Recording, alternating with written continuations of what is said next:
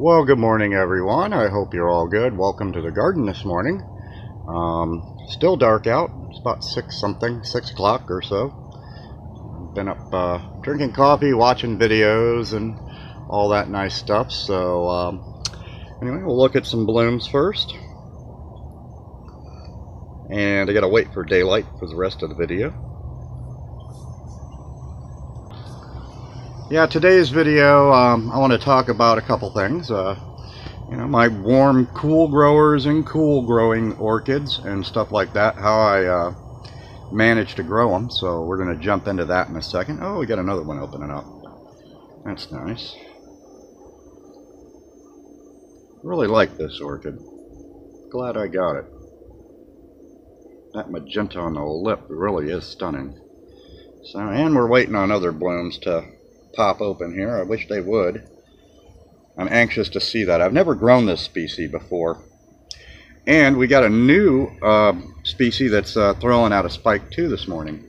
So I kept wondering about it, and I was like, why isn't that turning into a pseudobulb? And it's like, oh, because it's a spike. So yeah, we lost a few blooms on this guy. We need to find a bigger pot for that. Anyway, here's the new spike coming. This is Ancistrochelys rothschildianus. Little pseudobulbs look like little Hershey kisses. And somebody told me that this one was a really hard one to grow, but I don't know, it seems to be coming along pretty good for me. But as you can see, it's getting a spike. So that's kind of cool. Alright, we'll come back when it's daylight. We'll see you then.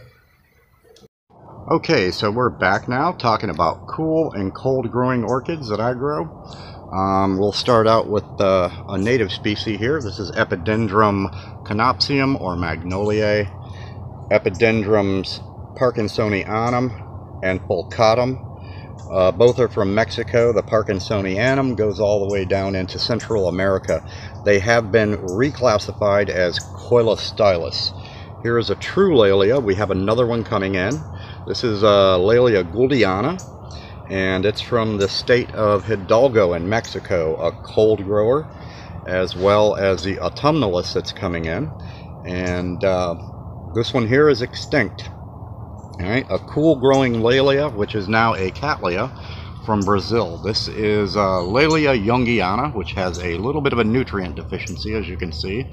The media had broke down and all that, and we switched it out, sterilized the wood slat box and all that. And this here is a bulbophyllum. This is Bulbophyllum eberhardii.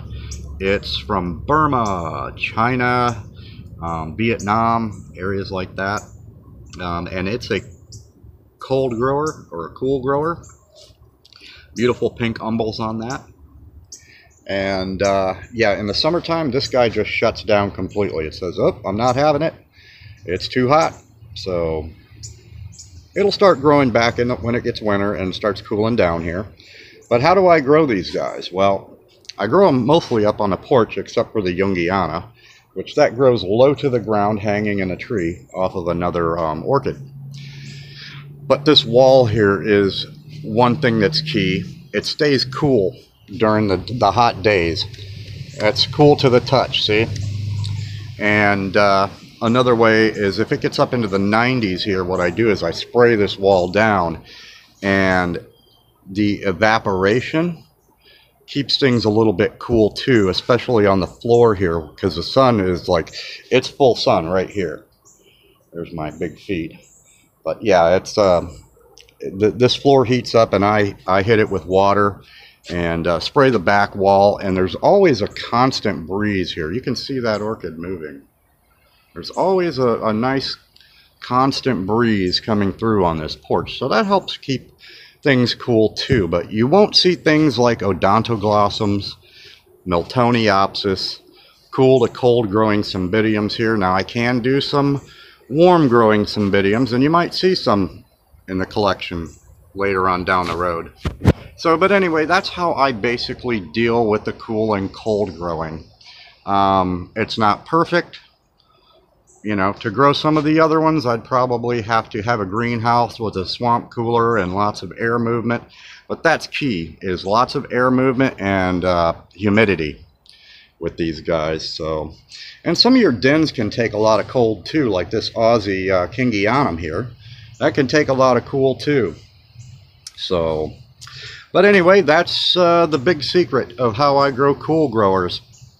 It's not really a mystery or anything, but it cool growers, like I say, it just invokes the images of montane, the tropical montane cloud forests in Central, South America, Asia, and stuff like that. Beautiful orchids grow there, by the way, like Dracula's, Masdevallias, stuff like that. I can't wait to see this one, the Ancistrochylis. This is really just so cool. It's supposed to be difficult, but it's rocking. I got that in a tree fern pot.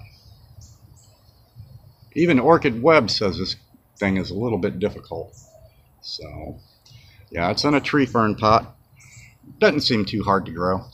Likes to be moist, and then you got to let it dry out when it's not growing. It's deciduous also. The beautiful little bulbophyllum, or alien. Got some more blooms coming up in there. These guys should be opening in a week or two. Alright guys, thanks for joining me. Get out in your gardens and show your plants some love, and we'll see you real soon. I'm going to do a video on frankincense soon, and we'll talk to you later. Have a great day.